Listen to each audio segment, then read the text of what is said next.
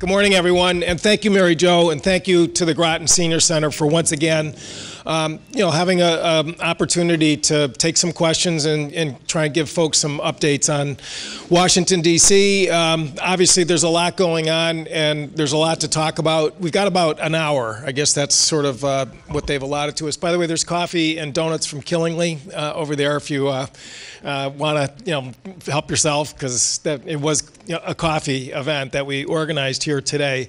So, I mean, obviously, as I said, there's a ton going on. I'm not going to filibuster up here. I mean, I'm going to hopefully just talk for, as Mary Jo said, about 5 or 10 minutes, because there is an issue that I really did want to kind of foot stomp this morning that I think is significant, particularly for older Americans, but also, I think, frankly, for all Americans, which is a bill that was introduced on Wednesday, Social Security 2100 Act, which again, the way it works, and I know a lot of you are pretty savvy in terms of the legislative process, a bill gets introduced by a lead sponsor, usually there's a couple co-sponsors, and then it sort of makes its way to the subcommittee and full committee process.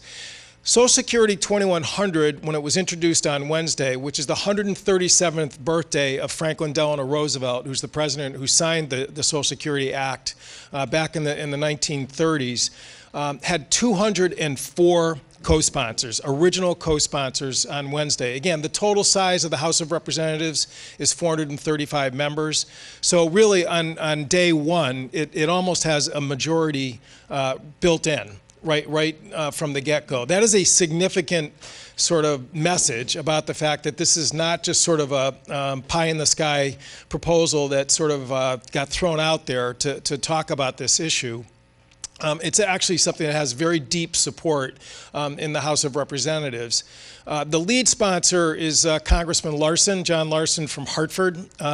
John sits on the House Ways and Means Committee. The House Ways and Means Committee actually has cognizance over the Social Security program, and John is the chairman of the Social Security Subcommittee. Okay, so this is somebody who actually controls the process, certainly at the initial stages, the committee process. And it's a bill that he's been working on probably for about the last 6 or 7 years. He's had input from the Comptroller of the Currency, which is basically the auditor of the federal government. Again, lots of input from folks who are advocates for seniors, employer groups, insurance and finance groups, because the Social Security, particularly for older Americans, is the bedrock of retirement, and in terms of just what we are looking at as a country demographically, in terms of shortfall, in terms of retirement security. The private sector, frankly, is just as concerned as seniors about where the country is headed. Again, just sort of quick review. A lot of people sometimes call Social Security an entitlement, okay, like it's some kind of public assistance or a welfare benefit. But as I think a lot of you know, when the law was signed into law by President Roosevelt, the real name of the program is the Old Age Survivors and Disability Insurance Program. And again, it was set up with premiums that were paid in by workers and employers. It was a matching contribution. Back in the 1930s, it was a 1% withholding, 1% from workers and 1% from employers. Again, it was a very basic benefit. There were groups that were excluded from Social Security at the time. If you worked in agriculture, if you worked in hospitality, like restaurants, or those folks were not included in the program when it was first started. And over time, it has evolved. It has obviously expanded to pick up people in other sectors of the U.S. economy. And again, one point I just want to make sure is not forgotten is that it is not just a senior citizen program. It also covers survivors, children who lose a parent.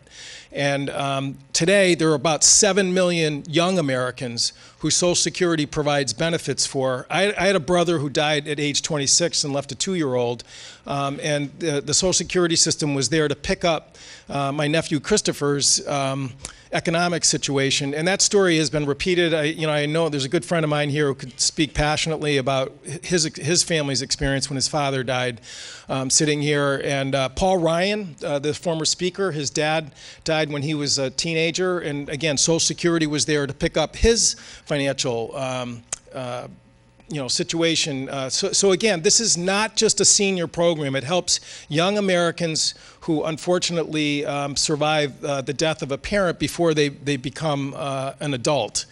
It also covers people on disability. Again, that was an expansion that occurred like probably in the 50s or 60s. I don't know exactly when, but again, for people who go through the Social Security disability process because of an injury, because of a chronic illness, a cancer, again, it is still sort of that insurance that people who have paid into can get help with when they're, again, suffering from something they have absolutely no control over. Today, and it's in the New York Times this morning because there's actually a fairly lengthy story about this legislation, which I just mentioned. There are 63 million Americans who receive Social Security benefits, old age, survivors, and people with disability. Again, because of what's happening in terms of the aging of our population, and I see a lot of young people here. I'm really glad you're here. But we are at a real sort of inflection point in terms of the aging of our country. The projections show that because of baby boomers who are hitting the Social Security system at an increasing rate, it's going to go from 63 million to 80 million. And the protections that were put in the last time Social Security was really modified in a significant way in the 1980s. Some of you know the infamous story about a Republican president, Ronald Reagan, and a Democratic speaker, Tip O'Neill, actually were able to sit down and hammer out that revision to the program. They did boost the withholding. At that point, it was 5% withholding for workers and employers. Today, after a period of number of years and steps, it is now 6.2% that's withheld.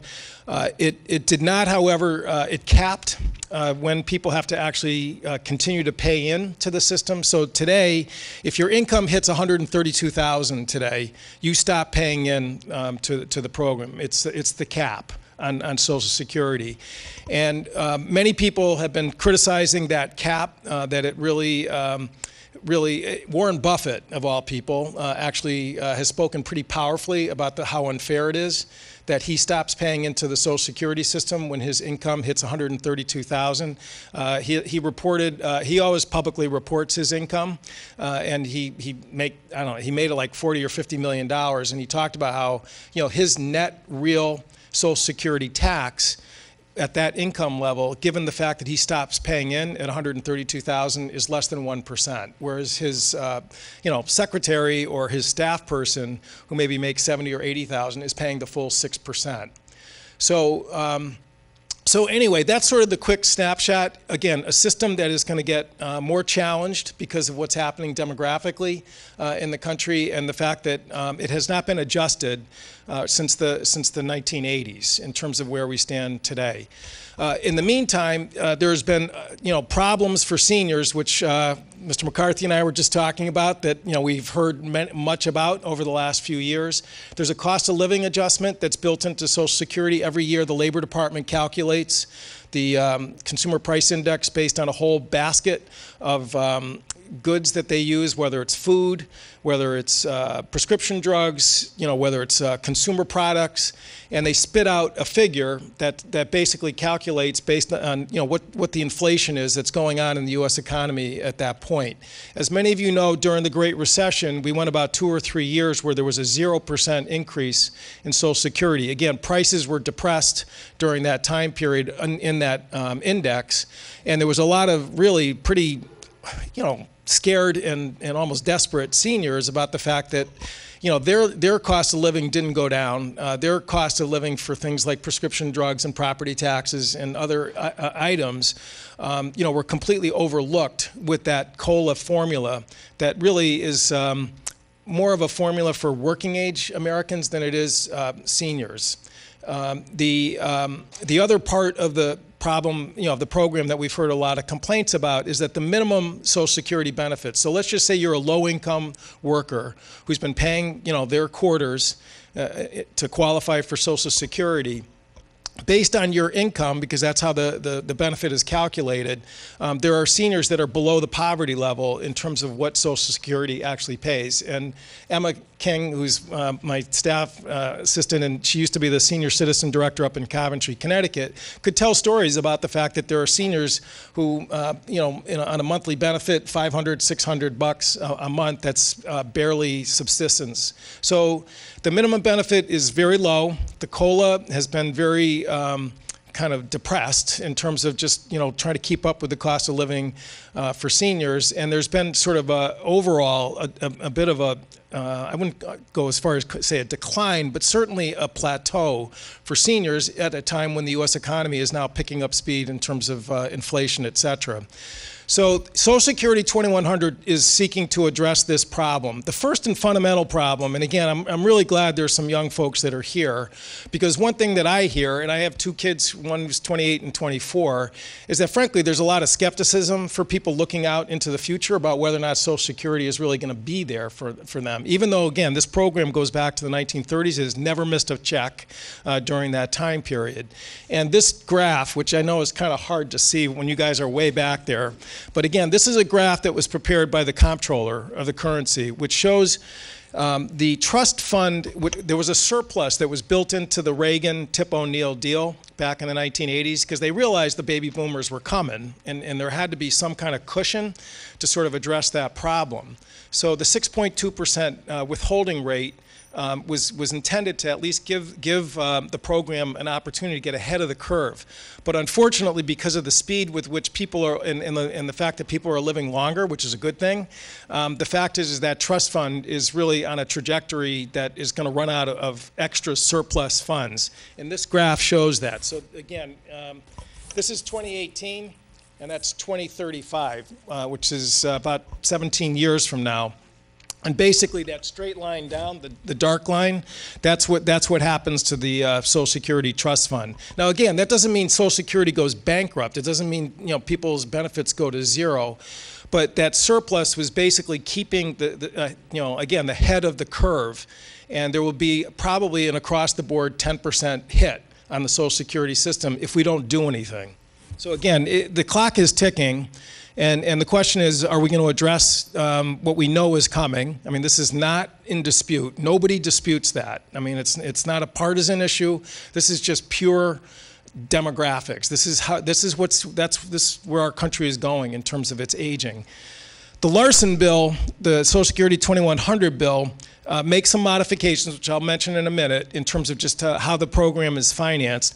And the checkered line shows, and again, this is where we fall into trouble at the bottom there. The checkered line shows that, in fact, in the comptroller of the currency, which is nonpartisan, it's the auditor. It's not the Democratic National Committee or the Republican National Committee.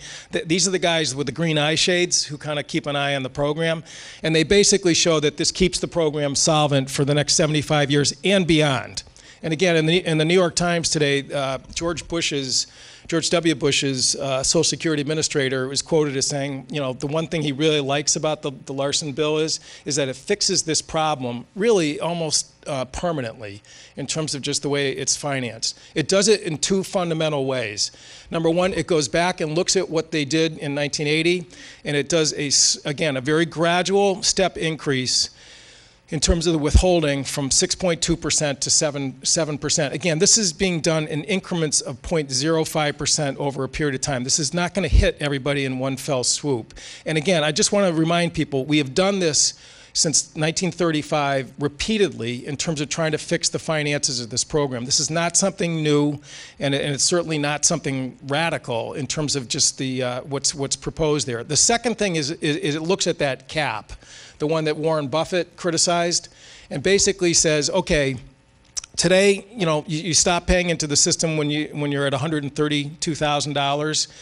We'll allow that cap to stay in place for sort of middle class folks, and then there's parts of the country where that actually is still a middle class family. But above $400,000 in income, the cap is going to come off, and people will have to again pay in the full 6% rate. Over time, that 132 and the 400 is going to contract because that's just the way the system evolves, because that cap grows with inflation. But that, Bernie Sanders, some of you know Senator Sanders, that's always been his proposal, scrap the cap, as he calls it, because that would allow basically everybody to pay the same rate. It's not a wild progressive increase in tax rates, but it basically says everybody pays the same. And whether you're somebody, again, who's working at Electric Boat as a incoming welder, or somebody who is Warren Buffett. And what those two things do is again, it fixes that chart. And it makes sure that every single one of these young people who are in the back here are going to have a Social Security system that's going to be there to provide the foundation of your retirement. And it's going to make sure that every one of your friends who might lose a parent, unfortunately, is going to have a survivor's benefit so that they are protected, or that if you have a disability, that Social Security is going to be there to deal with it. It does a number of things to also fix those problems that I described. It changes the cost of living adjustment.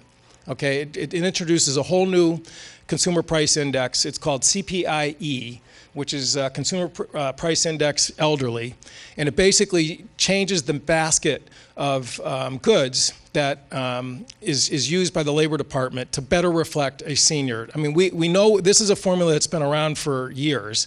Economists have come up with it. If you go back even just the last 10 years since the Great Recession, you would have had COLA increases during that time period. Not crazy ones, not wild ones, but there would be, again, a better reflection of the true household budget of a senior under CPIE.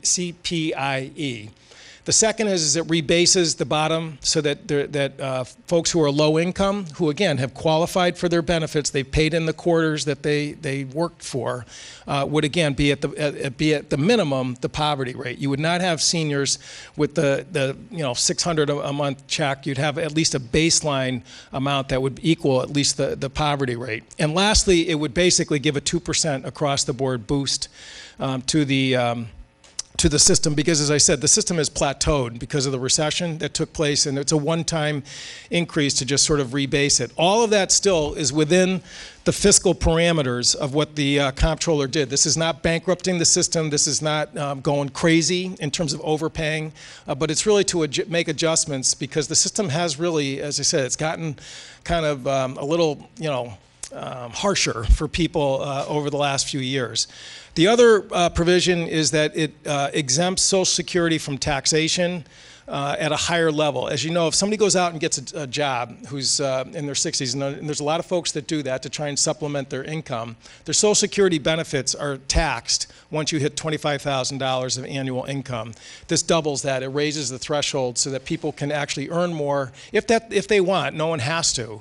But it keeps the benefit from being taxed at a much higher level. And I'll tell you, I've been to other senior centers around the district. That's a real bone of contention for folks who, are again trying to get some supplemental income. But there's obviously a huge disincentive for people if they're getting taxed on their Social Security benefits once they earn $25,000. So again, it's a tax cut for folks who go that route. It recalculates the COLA to make it a more, I think, accurate program in terms of senior budgets. It rebases the system so that we're not having seniors who are in absolute poverty. And in my opinion, it really protects what I think is one of the crown jewels of our country, which is the Social Security insurance program, not entitlement program. So anyway, that's a quick snapshot. 204 co-sponsors. On Wednesday, we have the chairman of the subcommittee on Social Security, who is going to go full speed ahead in terms of moving this bill. I just want to tell you, I've been in Congress now 12 years. There has not been one bit of movement in the last 12 years in terms of trying to address this issue, even though I hear about it constantly and we get calls about it nonstop. We're finally going to start having a real substantive, meaningful movement by Congress in terms of addressing this issue, and I think that's great. I think that's what I think the country is looking for, and again, it helps all generations. This is not just a senior citizen issue.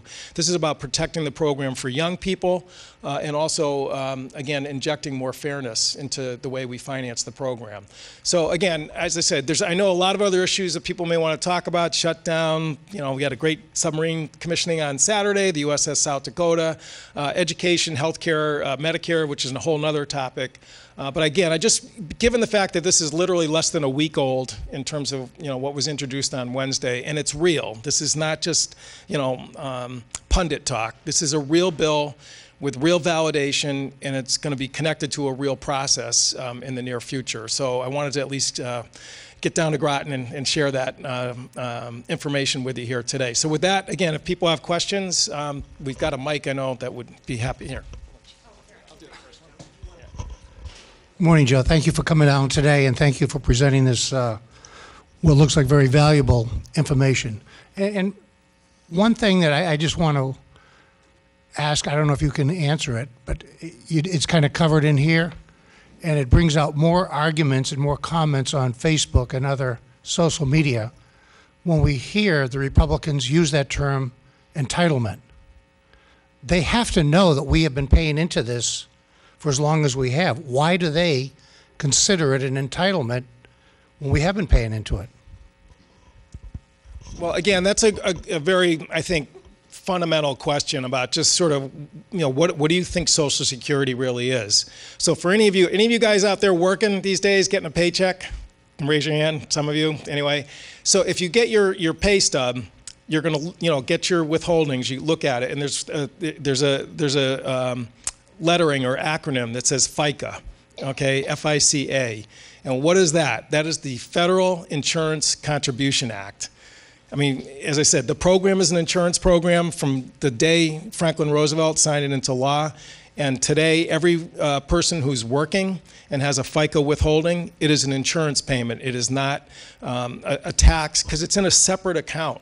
Social Security is in a separate account. So it is an insurance program. And to me, that is a fundamental sort of question you have to get past so that we all can work together to fix this. It's not an entitlement. But I mean, frankly, there's been books written about the fact that the use of that term has been really to try and denigrate Social Security, and these are the folks who want to privatize it or cut the benefits.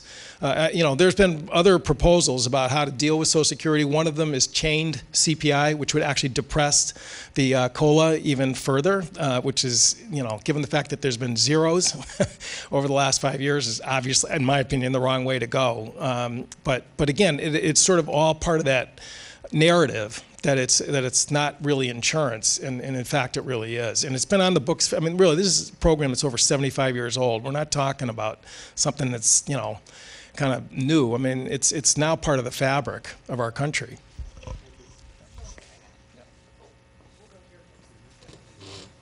I think it works. Good morning. Is this on? Yeah. Hi. Thanks for coming down and speaking to us. It sounds like something that is good, something that most of us would probably want to support. Long overdue, I can certainly say that. But, and this is just a general comment, that with the nature of politics today, and I can just see Republican, Democrat divide and fight, this is the kind of thing that needs us to come together and work together. And while you all control the House of Representatives now, so that it would be easy to get the majority House of Representatives, you flip it over the wall to the other side, and here we go again. The Republicans don't even have to bring it forward. They can table it, correct? They don't even have to bring the bill forward. So unless we can somehow, and I know it sounds, unless we can just stop the Democrat-Republican fight and get together, and here's the thing that we could get together on. Do you see any chance for that happening, or is this just... So, John Larson is one of my best friends in the world, let alone in the House, and we've talked about this, Dan, quite a bit, because he really doesn't want to just be have this be a debate club. He wants to get a result. And he has been talking to House Republicans about this bill. Some of you may know there's a Congressman, Mark Meadows, from North Carolina, who's very active in the Freedom Caucus. Meadows' mother is telling Mark to support this bill, okay? And they really are having real active, serious conversations about, trying to get some bipartisan support for this. One other thing I would just sort of note is that if you go back to the Republican debates for president in 2016, Social Security came up at one of the debates, and they were asked again about the candidates' different proposals on it. And most of them that were on the stage actually said we should cut benefits. We got this fiscal crisis, blah, blah, blah. The one candidate who actually said no to that was actually President Trump. I think, and again, John has been talking to some folks in the White House about the fact that, if you want your sort of Ronald Reagan, Tip O'Neill moment, I mean, this is really an opportunity for that to happen. Again, I'm not going to be naive here. It's very tough down there. It's very polarized. And, there are people who are dug in on Social Security, with very deep ideological positions here. But I also think, do not underestimate the power of external pressure in terms of getting things to move down there. And I think that, as the information begins to really circulate about this issue, again, it's less than a week old as a bill, and it's gotten actually fantastic coverage. And again, we watch what comes into our office in terms of phone calls, emails, just casework that comes into the office there, and whether it's issue of the day, you name it, consistently, Social Security and Medicare has this baseline of volume that I know I'm not alone in that. That is every member. And if there's something that's out there that people understand is actually going to help fix this problem, I just say don't underestimate that. But we haven't had anything. I mean, we literally have not had anything over certainly the time I've been there. And the fact that we're going to get a bill with traction, that creates its own momentum at some point. And that's why I think it's important to just kind of, at least with all the other stuff that we're going to be faced with, to sort of spotlight this and really try and build that kind of public external support. Sir, you had a question. Yeah, good morning, sir. Glad to able to join us here this morning. I think you pretty much answered my question, actually, because I was going to say, what are the chances of this thing having bipartisan support? So I think I believe very strongly that we're going to get a vote in the House, and it may not be exactly every crossed T and dotted I that was introduced on Wednesday. And I know John is somebody who's very focused on trying to build alliances outside of just one side, and so. But again, you heard my spiel, and I'll stop there. Yeah.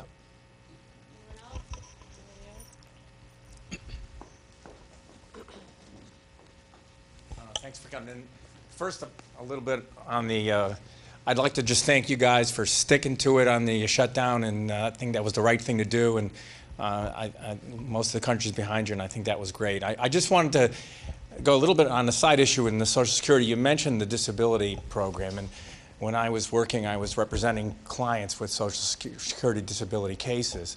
And I would urge you to ask Congressman Larson to look into that, because over the last few years, lots and lots of people who are certainly qualified for disability have been turned down because there's been nationwide a reduction in the grant rate, and it's, I think, because they've been going out to get judges who just are absolutely absurd. I mean, I could stand here and tell stories all day, but my favorite is I have a client still in the system after 10 years, two federal appeals we had to go through.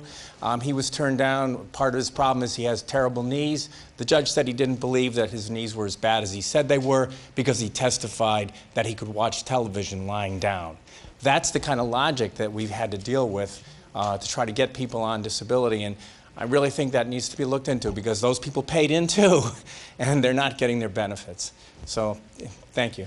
Well, I mean, I think your story, though, is another one of these sort of reality-based rebuttals, because there's folks who spread these urban myths that a sneeze and you get Social Security disability. Sorry, but it's very challenging and very difficult to get over the legal threshold for qualifying. You have to have a real chronic condition. I mean, you're the expert, so you could explain that much better than I.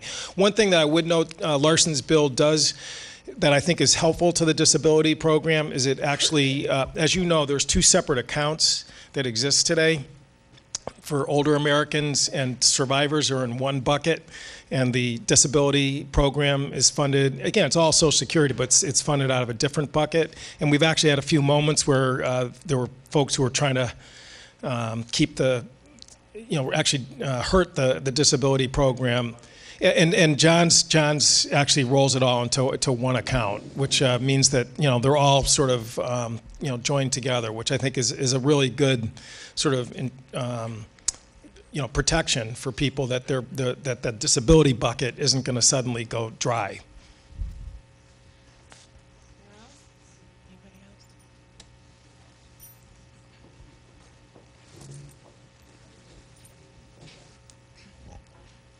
Back to the shutdown. Yeah. I want to know when Congress is going to eliminate that ridiculous thing that no municipality, no state, no successful company could run like that.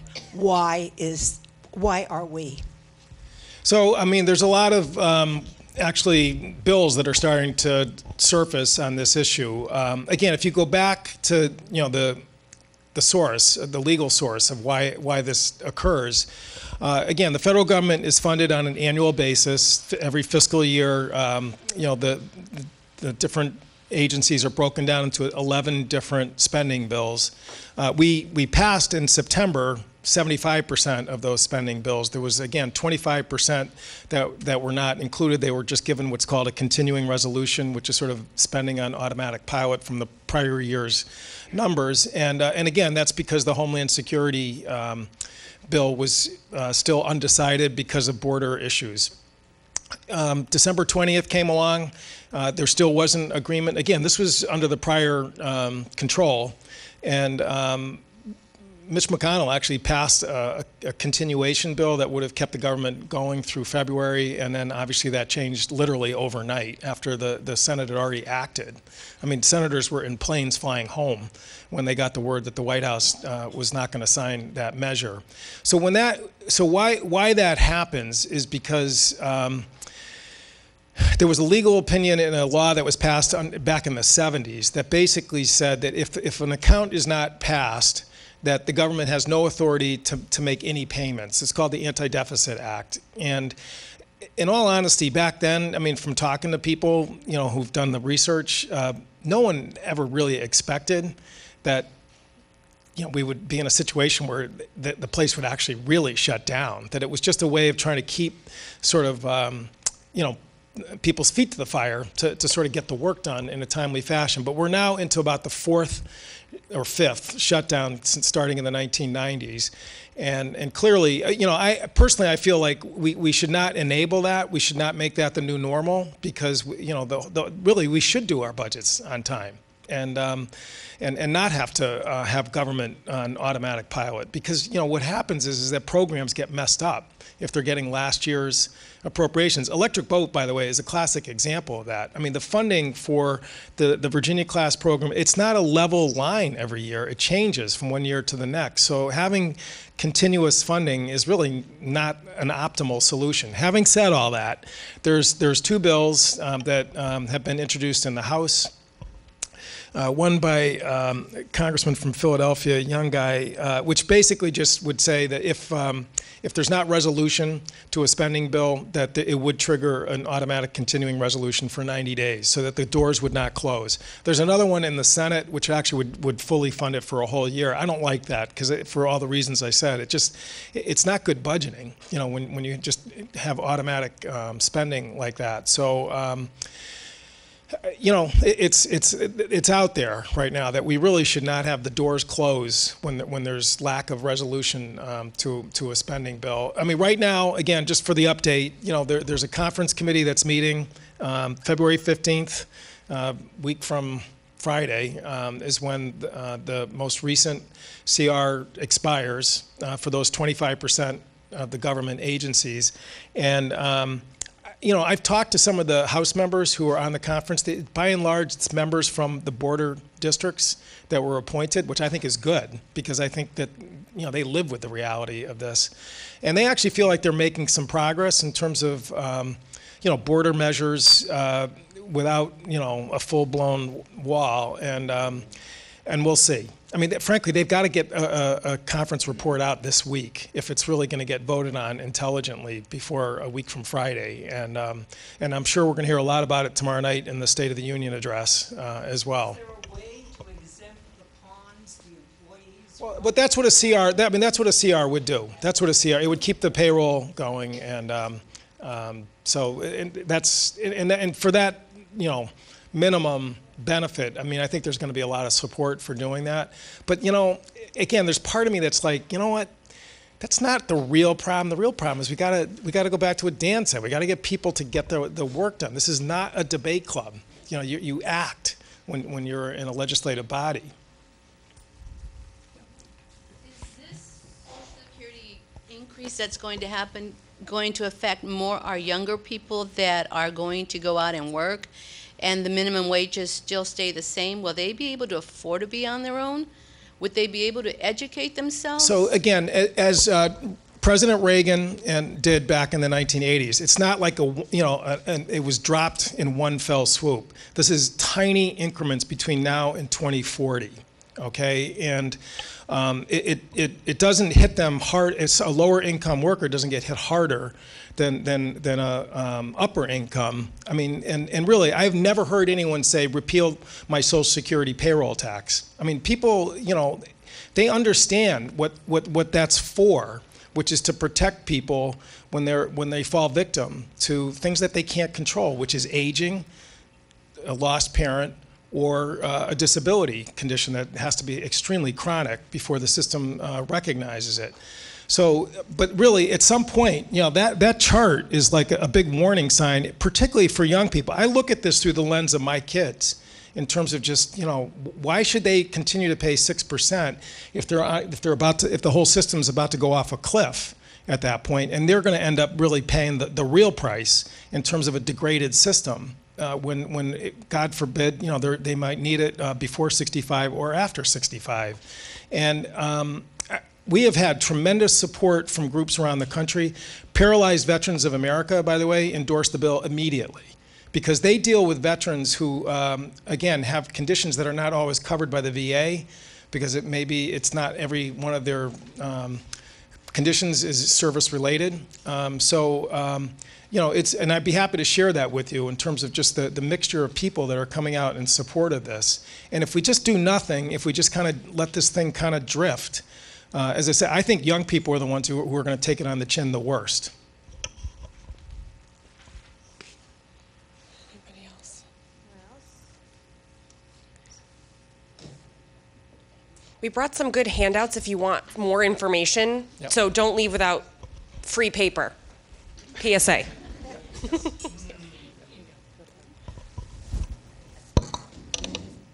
I'm not much of a public speaker, but I want to thank you for all the work you do.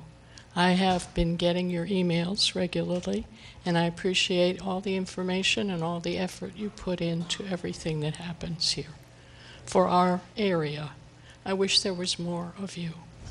Well, thank you. That's got nowhere to go but downhill after that. So, but again, we do have an e-newsletter which we send out. Try to be, you know, punctual every Friday afternoon. Just sort of quick updates in terms of what's going on in the district in Washington. We have about 70,000 subscribers, believe it or not, which is bigger than New London Day and even the Hartford Courant. But again, we don't overload it. We try to keep it a manageable length.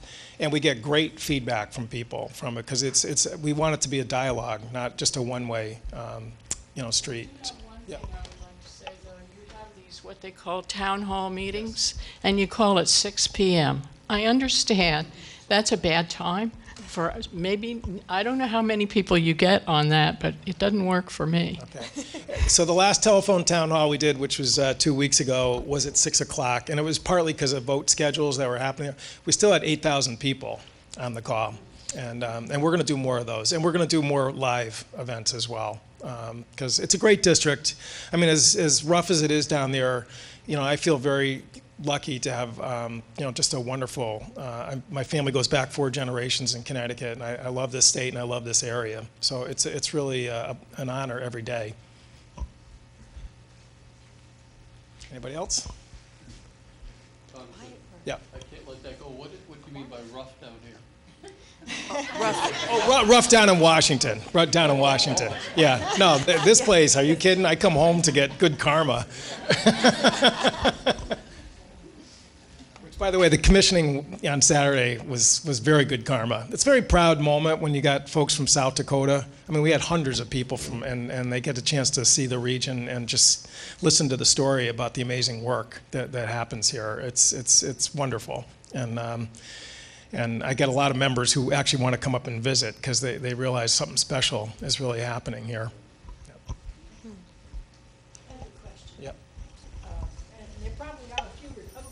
Out in here, but I don't. I hope you don't shoot them. But anyway, how does this affect the business that is paying in the other half of the FICA? So, you know, as I said, John has been talking a lot, particularly to the financial sector, about the fact that, you know, we really do have kind of a looming retirement problem out there because.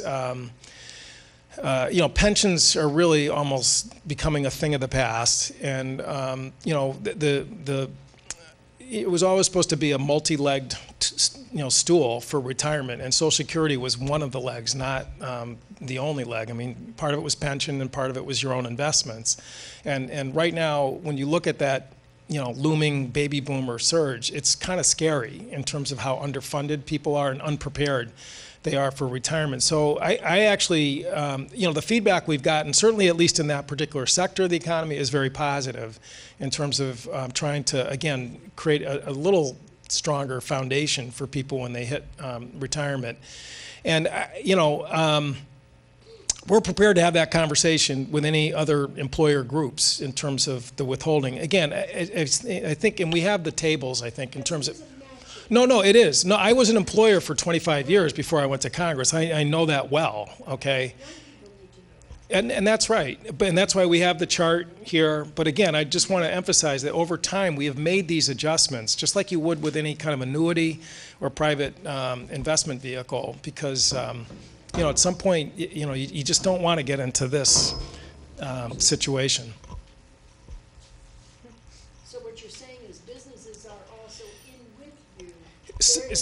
This is a pretty new. This bill is pretty fresh, but as I said, you know, but it's been talked about and worked on over the last really about 6 years or so, and we're really not getting some big thing from the U.S. Chamber of Commerce or any of the you know, the business groups that are out there right now, and I think that as I said, this issue of retirement security is something that you know, we get the Hartford.